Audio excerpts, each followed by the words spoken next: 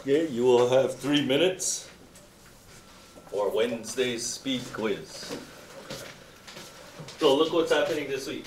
Speed quiz on the identity sheet. So anything on that sheet is fair game. And then we have a regular quiz on Wednesday and the test on Friday. Because there's only four sheets in this pattern.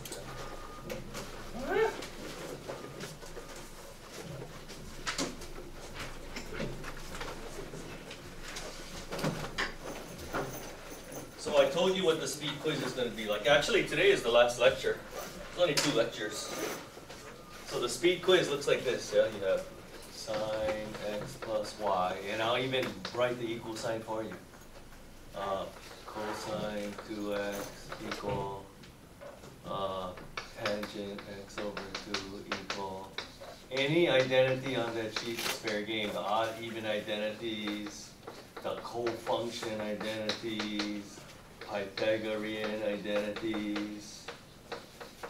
So like this. So we're going to have 20 of these and you just fill in. So this one is just pure memorization, right? So this one, if you want to use flashcards, that's probably good. I don't know, if you do your homework, I don't think you need to, because you got to use it on every homework problem, right? Okay. So we have questions. Is that it? You guys are good. 4C.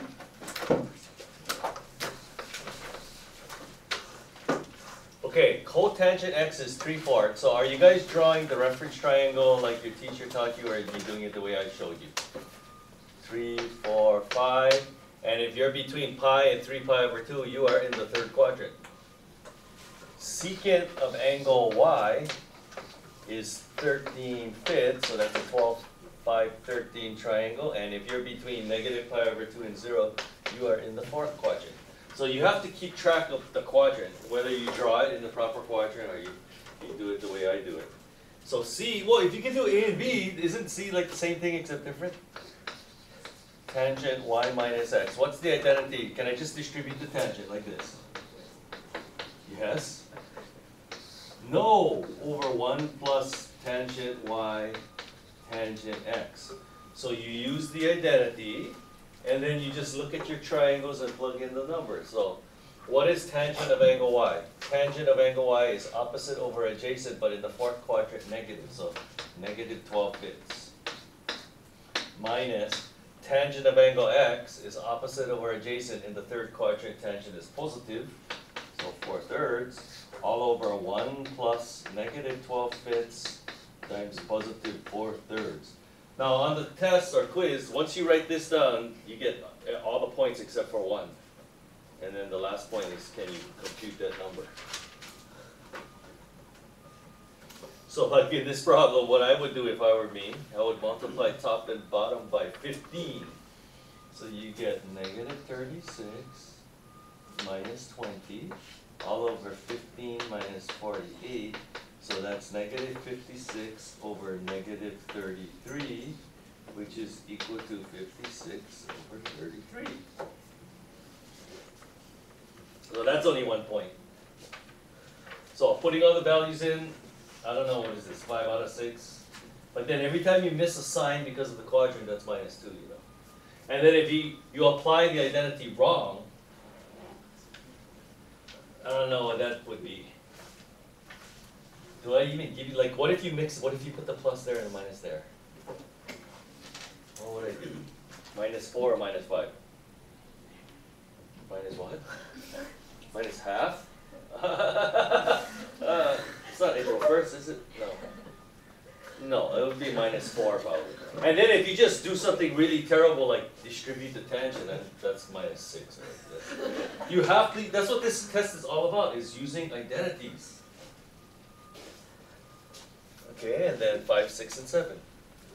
Okay, what? Okay, sine 3x. That's why if you don't know your identities, it's pretty much all over with the crime. So that's why you gotta go, hey, you somebody.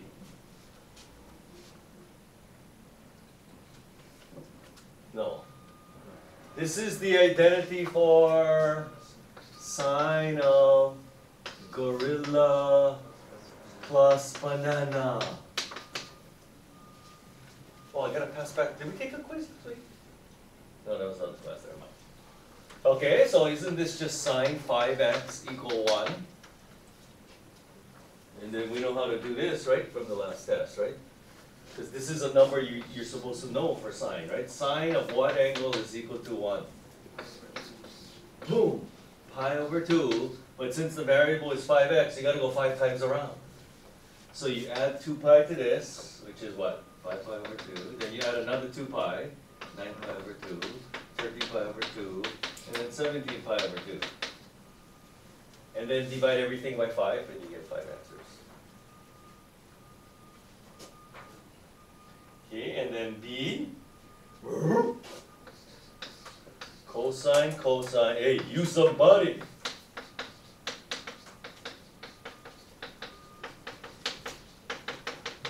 Okay, so you look at this and go, you somebody, huh?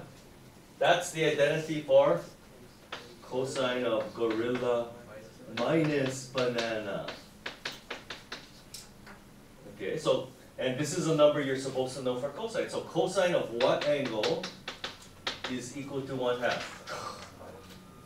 Pi over 3, 5 pi over 3. And then all you have to do is add pi over 6, right? To solve for x. Okay. That's going to become important on, I don't know if am I teaching you that today? Nah, probably tomorrow, just let it sink in. Number 6. Of course, the math team people just look at this and go, 1. Right?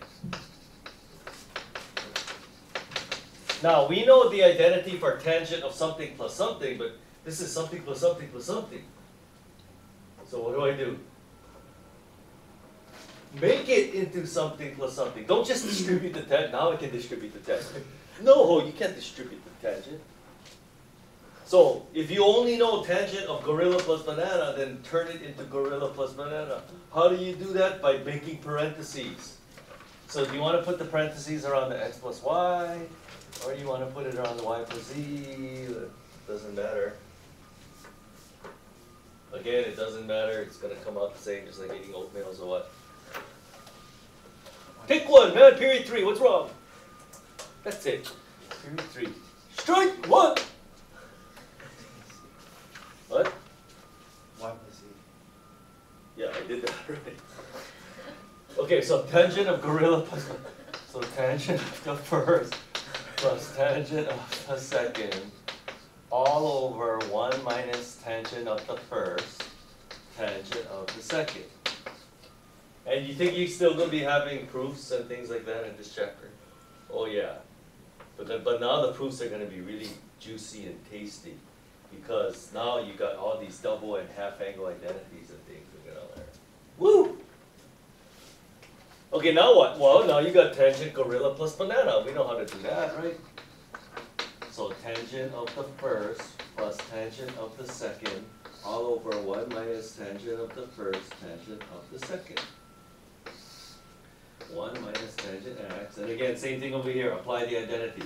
Tangent of the first plus tangent of the second all over 1 minus tangent. And then it's just algebra. That's all you gotta do. You apply the identity and then now you can do algebra. So how do you simplify this? Multiply top and bottom by the least common denominator, which is this. Multiply top and bottom by that. And what do you get? Okay, I'll just do it with this. I'm gonna just pretend I'm in an empty room. So tan x minus tan x, tan y, tan z, plus tan y, plus tan z, all over 1 minus tan y, tan z, minus tan x, tan y, minus tan x, tan z. And that's it, that's the identity. Well, so what we did in this problem, we actually derived the identity for tangent gorilla plus banana plus armadillo. And you can kind of see how it looks, right? So you got tangent gorilla plus tangent banana minus tangent armadillo minus the product of the three. And then in the denominator, you got 1 minus the product taking 2 at a time, yeah? I wouldn't recommend you memorizing that. And then now all you have to do is plug in the numbers. Like I gave you some numbers, right? So this is 2. And then what do we have? 2 times 5 times 8 plus 5 plus 8 all over 1 minus 5 times 8 minus 2 times 5 minus 2 times 8. And I bet it comes out to 1. Okay, I'll do it. 15 minus 80 all over 1 minus, what is that, 40 minus 10 minus 16. 66. So we got negative 65 over negative 65. The negatives cancel, the 6 cancels, the 5 cancels, you get 1.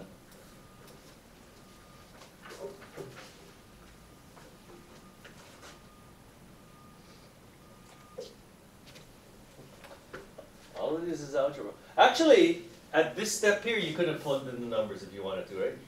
Just plug in the numbers here and compute. But I wanted to go here because I wanted to show you the beauty of the identity for tangent gorilla plus banana plus armadillo.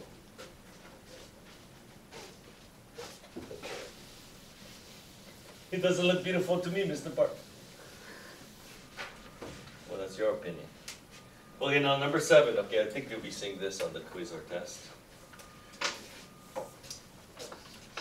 Now, anytime you want to measure an angle in the Cartesian plane between two lines, this is the formula you use. This is a super important formula. So let's say you have two lines intersecting in the Cartesian plane. How do you compute this angle right here? What did I call it? Theta? Okay, theta. And we're measuring it counterclockwise because that's the positive direction, right? Well, what does it say? M1 is the slope of the initial side of the angle. M2 is the slope of the terminal side of the angle. Initial is where you start, terminal is where you finish. And then all you gotta do is plug and chug into the formula. So tangent theta is equal to M2 minus M1 all over 1 plus M2 M1. Now look at that formula. Doesn't that formula look like, hey, you somebody, yeah? It looks like something that we just learned. Doesn't that look like the tangent identity? Doesn't that look like the identity for tangent gorilla minus banana? You know why that is? What did we learn last chapter? Let's go back to last chapter. What is the inclination of a line again? The inclination of a line is the angle that it makes with the positive x-axis. Right? So, let's say that inclination of the line is alpha. How do you find the slope of this line? You guys remember? It's the tangent. The tangent of the angle of inclination is the slope. We learned that last chapter. So to derive this formula, all you have to do, here's the point of intersection. Make a vertical line through it. Wouldn't the angle of inclination of this first line be this angle right there? The angle of inclination of the second line is this angle here. So why don't we call this alpha and we call this beta? So isn't theta equal to alpha minus beta? Wait, let me look. Yeah. And then what do you think I'm going to do to both sides of the equation? Square both sides? Log both sides? Tangent both sides? Yes, you tangent both sides. So if you tangent both sides, hey, there's an identity for this. So tangent beta is equal to tangent alpha minus tangent beta all over 1 plus tangent alpha tangent beta. I'm only going to derive it in this class because it's going to be on video. And so what do you get? What is this equal to? Look at the picture. What is tangent of this angle? It's the slope of this line. So it's M2 minus M1 all over 1 plus M2 M1. Boom! That's how you get that formula. I just derived it for you. I was hoping you would recognize that and go, hey, you somebody, huh? Mr. Park, I'm only looking at the homework for the first time right now. Feeling guilty? Okay, so, am I doing A or B? Well, A and B are the same thing, except B, you just use your calculator. Okay, A then. Why don't I do both then? Okay, so, 1/3, so which one is, okay, so if you have one line that has a slope of 1/3, it looks something like that, and a line that has a slope of 2 looks something like that, right? So this is 1/3, this one has a slope of 2. Now remember, when you're finding this angle, you have to measure it counterclockwise now. If you don't measure it counterclockwise, you're going to get a different angle. You can get this one over here. You cannot just subtract any order you want now. So we're finding this angle. M1 is the initial side of the angle. M2 is the terminal side. And then you just plug it into this formula. It's quite easy, you know. So tangent theta is equal to M2 minus M1 all over 1 plus M2 M1. It is that simple, as long as you're subtracting in the correct order. So multiply top and bottom by 3, you get 6 minus 1 over 3 plus 2. Hey, that's 5 over 5, which is 1. So tangent of what angle is what? 45 degrees, so that's a 45-degree angle. See, you don't need calculator because it came up to 1. Okay, but in problem B, what the heck, why don't I just do it? 1 e to the negative 1 is about 0.367, yeah? So the slope was something like that. And then pi is 3.14, it's like that. So e to the negative 1, pi. So if I want to find this angle over here, again, the initial side, you measure the angle counterclockwise. The initial side is M1, the terminal side is M2. Plug it into that formula. Okay, so tangent theta is equal to M2 minus M1. Shall I write 1 over E, or E to the negative, doesn't matter? All over 1 plus M2 times M1. Okay, now, this number here, is that a number I'm supposed to know for tangent? No, it's not. It's not like 1 or √3 or 1 over √3. So how do I figure out this angle? You guys remember how to do it on your calculator? Yeah, you punch in. So, oh no!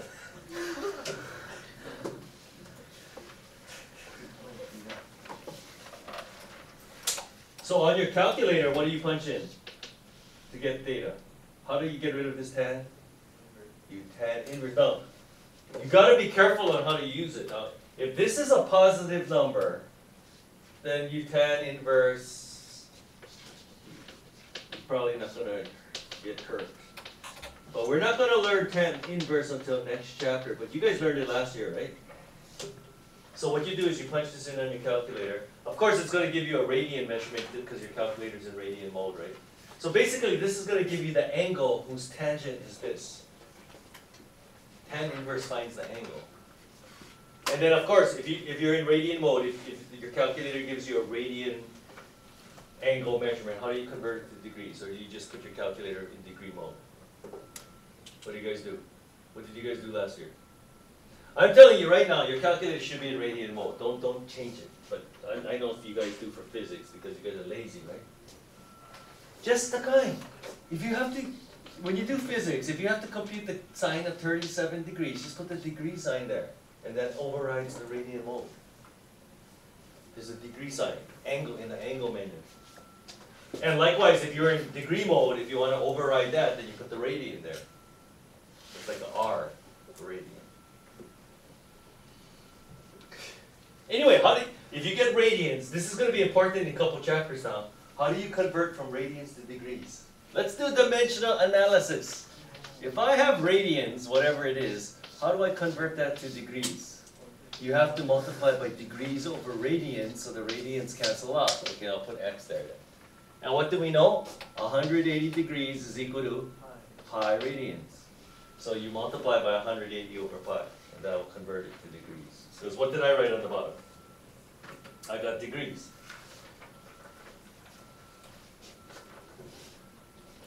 Okay, now, again, look at this formula. This is not like another formula you have to memorize because that's just tangent gorilla minus banana, right?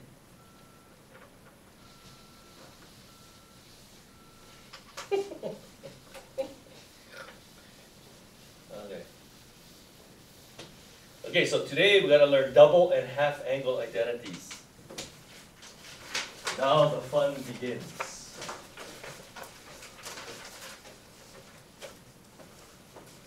No, what time is it? Maybe I can derive some of these. You guys derived all of these last year, right?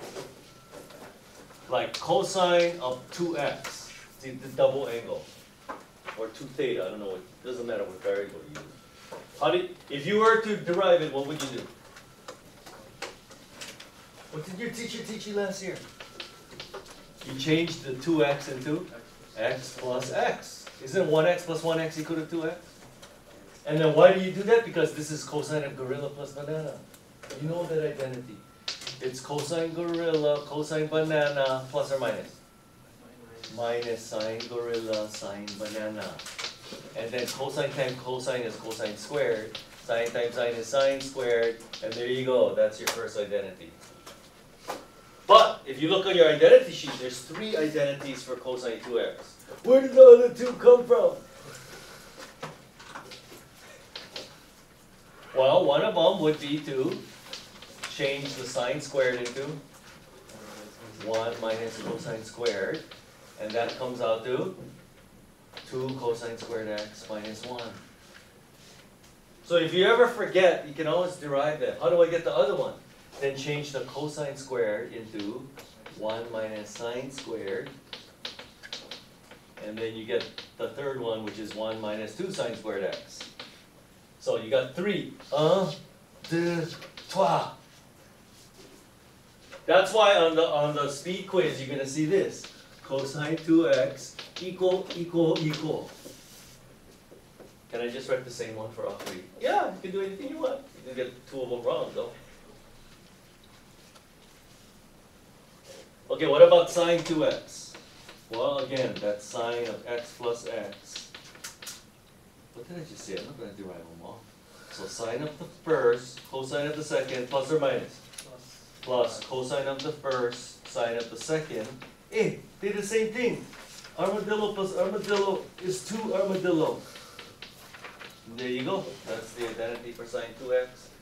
And tangent 2x, you can do the same thing. Just make it x plus x, expand.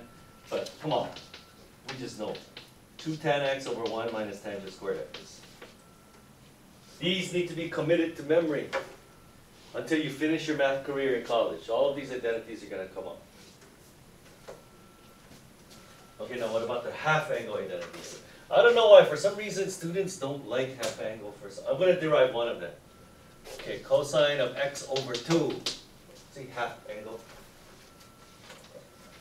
Okay, well, to derive the half angle identity, you're going to use double angle identity. So let's establish this first. Would you agree cosine 2x is equal to 2 cosine squared x minus 1? Yeah, that's this one right here, right? See? Okay, now let's lomi. Let's massage this. Add 1 to both sides. Okay, I'll do it. 1 plus cosine 2x equals 2 cosine squared x. Divide by 2. 1 plus cosine 2x divided by 2 is equal to cosine. I'm not going to test you on deriving these, okay? I'm just showing this to you. And then square root both sides. So if I square root both sides, cosine x is equal to plus or minus the square root of 1 plus cosine 2x over 2. But do you notice that whatever this angle is here, this angle there is double that? So if this is gorilla, this is 2 gorilla.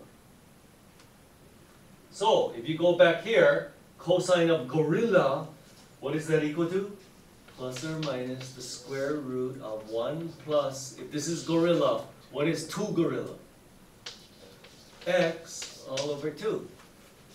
See, this angle is simply double that angle. And that's how you derive the half angle identity for cosine. And then sine x over 2.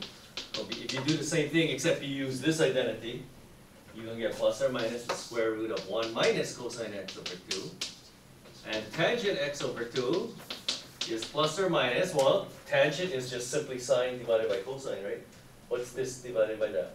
Plus or minus the square root of 1 minus cosine over 1 plus cosine. Yeah, I missed the part. On my sheet I get 3. Yeah. 1 minus cosine x over sine x but then you also have sine x over 1 plus cosine x. And I already showed you why these are equal, right? Remember, multiply by conjugate? Remember on the first time we did proofs? And same thing here, if you want to show this is equal to these, just multiply top and bottom by the conjugate. Yo, Mr. Burke, how come this one got plus or minus, but these don't? Well, they don't, because you don't need them. Oh. Okay, let's look at some problems. So, I'm not going to test you on how to derive these. You got to be able to use these back and forth. Okay, so what kind of problems you can see tonight?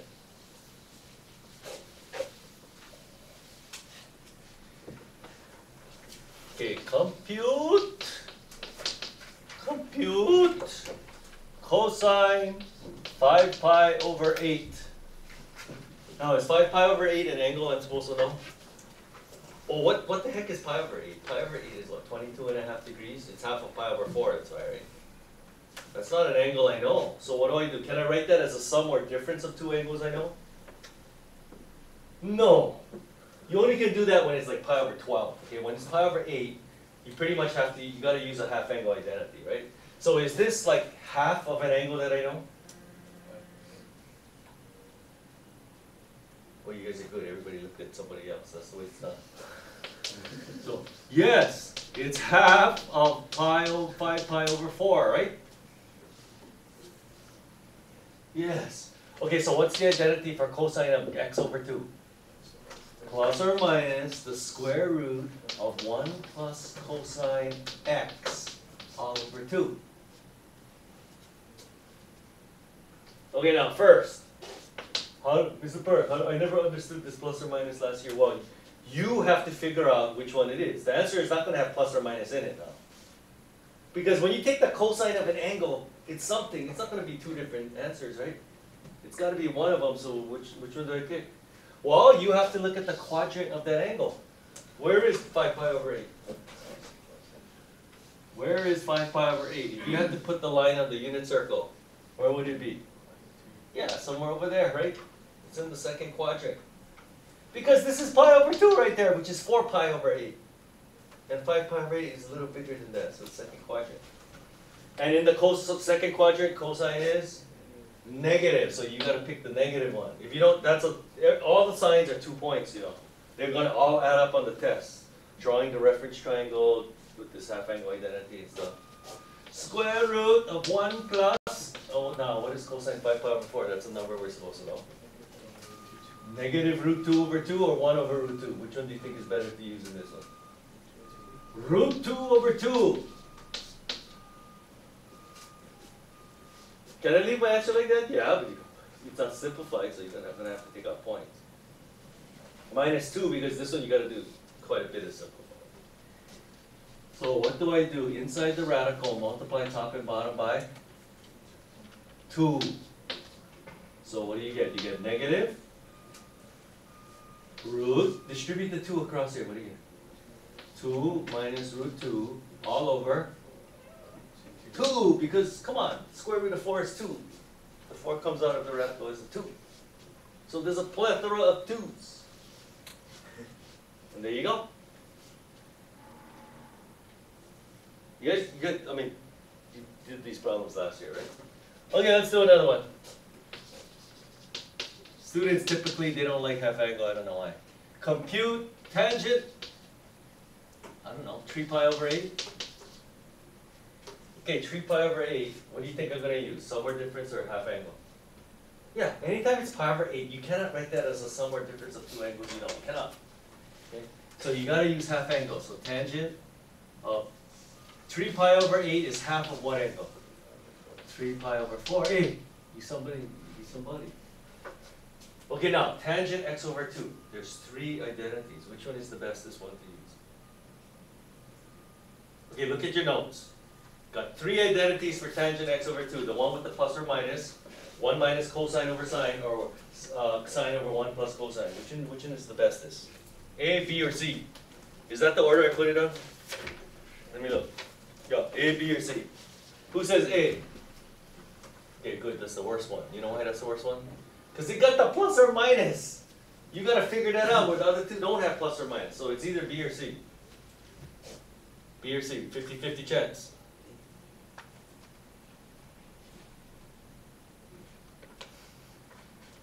Come on, make a commitment, Zhang. Guido. Okay, the correct answer is B. Why? 1 minus cosine x over sine x. Why is this better than going sine x over 1 plus cosine x? Because it's easier to simplify when you have one term in the denominator. Because if you have a radical, which we are going to get, right, because sine of 3 pi over 4 is root 2 over 2, so you're going to get a radical, isn't it easier to multiply just top and bottom by radical, whereas over here, you're going to have to multiply top and bottom by the conjugate? Because there's two terms, that's why, in the denominator. You know what I'm talking about? No, I just memorized B, Mr. Park. Yeah, but you got to know all, but in just this problem, you want to use B to simplify. Woo! 1 minus, okay, what is cosine 3 pi over 4? There's a number we're supposed to know. Negative 1 over root 2, or should I put root 2 over 2? Which one's better in this problem? Come on, let's have some foresight here. 1 over root 2 or root 2 over 2? 1 over root 2. What's foresight? Sine of 3 pi over 4. 1 over root 2. Now you're going to see why it's better to use 1 over root 2, because now, how do I simplify this?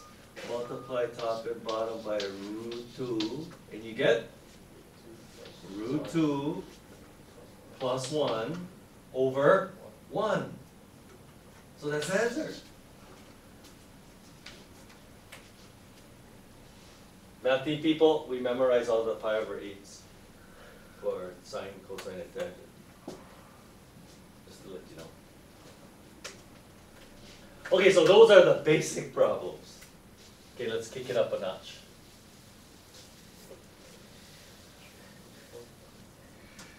Okay, now tonight's homework. Yes, you can do the problems the old way by using sum and difference identities, but no, you gotta use tonight's homework is designed so that you can find identities like use somebody. Okay, for example, what is this? Sine pi over 8 times cosine pi over 8. Compute this number. Well, if you want to, you can use a half angle on this, use a half angle on that, and multiply them together, right? That's not that hard. Okay, but there's a faster way, like, hey, use somebody, huh? Yeah. True or false? This is an identity. Sine 2x is equal to 2 sine x cosine x. Wait, let me look at the sheet. That's an identity. That's a double angle for sine. So look at this. Sine x cosine.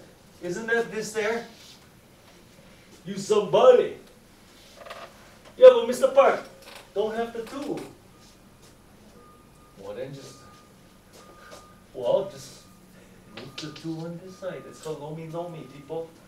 So so sine x times cosine x is equal to 1/2 sine of 2x. And then when you multiply 2 times pi over 8, you get pi over 4. Hey, that's the number I'm supposed to know. What is sine of pi over 4? Root 2 over 2. So the answer is root 2 over 4, and you finish. You look for identities. You got to be able to lomi. Okay, what about this? Tangent pi over 8 over 1 minus tangent squared pi over 8. That kind of looks like an identity. Tangent 2x is equal to 2 tan x all over 1 minus tangent squared x. Hey, it kind of looks like that. But Mr. Park, the 2 is missing. Then move the 2 on the side. Lomi, massage it. So tangent x over 1 minus tangent squared x is 1/2 tangent of 2x. But what happens when you multiply 2 times pi over 8? You get pi over 4. And okay, that's a number I know. Tangent pi over 4. It rhymes with 1. It's 1. So the answer is 1/2. Or if you want to, You can compute tangent pi over 8 using a half angle identity and just plug it in here and it'll all come out to 1/2. But why? And then you have to be able to solve equations. Okay, so here. Solve, what time is it? Solve for x, where x is between 0 and 2 pi.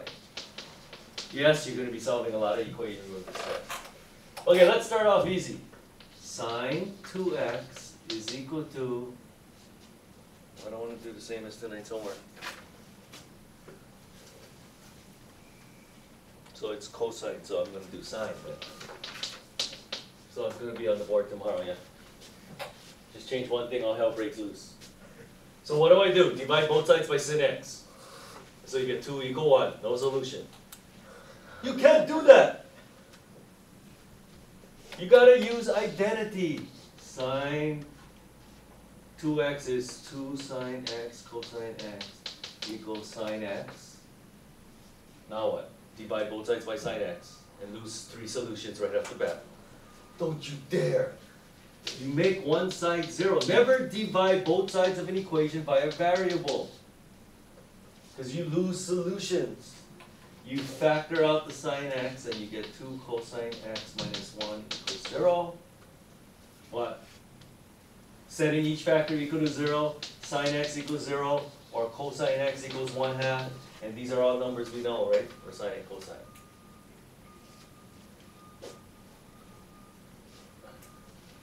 Okay, let's do cosine 2x. Cosine 2x equals, okay, I have sine x, so let's do cosine x. Okay, use an identity for that. Yeah, but Mr. Park, I got 3. Which one do I pick? Well, use the one that's going to help you. Cosine 2x, which one should I use? Cosine squared minus sine squared? 2 cosine squared minus 1. Or 1 minus 2 sine squared. 2 cosine squared minus 1. Why? Yeah, because this side is cosine. You want to make everything all one variable if you can, right? And so this is quadratic, so you make one side 0, like you always do. And it factors. It has to factor. Next chapter, not going to be factored. Then you got to know stuff. But right now, it's all factorable, minus, plus. So cosine x equals either -1/2 or 1, and then you can take it from there, right? Because these are all numbers you know. And then tonight, I believe you're deriving triple and even fourple angle identities. So I'm going to start you off. Of course, math people, we memorize triple and fourple angle identities, you know. So, like, what is tonight? I don't even know. Cosine 3x? I'm pretty sure you did this last year. Derive an identity for cosine 3x. What do you do? Because you guys are going to make me do it tomorrow anyway, right? Where is it? Okay, it's sine 3x tonight. Should I just do sine 3x then? Even if I start you on it, it's still going to be on the board tomorrow. What do? You split up 3x and 2? Okay, what should I do? Should I go 2x plus x, 4x minus x? Or how about 5x minus 2x? Or how about x over 2 plus 3x over 2? Why do you want to go 2x plus x? Because you know double and you know single angle identity. If you go 4x minus x, does anybody know fourple angle? That's what I thought. You got to break it down into things you know. And then what is that? Sine of the first, cosine of the second, plus cosine of the first, sine of the second. And then A, you somebody. A, you somebody, and then you just take it from there, right? Okay, I'll just tell you then. Sine 2x, there's only one identity for that. 2 sine x cosine x times cosine x is what makes it cosine squared. Now what? Cosine 2x, Mr. Park, got 3 identities. Which one do I pick? The one with sine. Why? Why do I pick that one? Because if you read the homework problem, it says write your answer in terms of sine x. So you pick the one with sines. And then what do I do with this, Mr. Park? If that's really your name. 1 minus sine squared x, Pythagorean identity, multiply it out, that's your answer. What the heck? We got 1 minute, why don't I just finish this problem? Okay, so distribute this, 2 sine x minus 2 sine cube plus sine minus 2 sine cubed. I don't know why I'm doing this for you. So this is equal to 3 sine x minus 4 sine cubed x. There you go.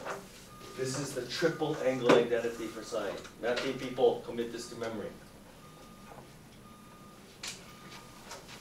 It's not that hard.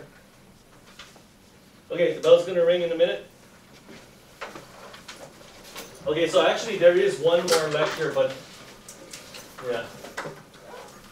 Yeah, there's one more.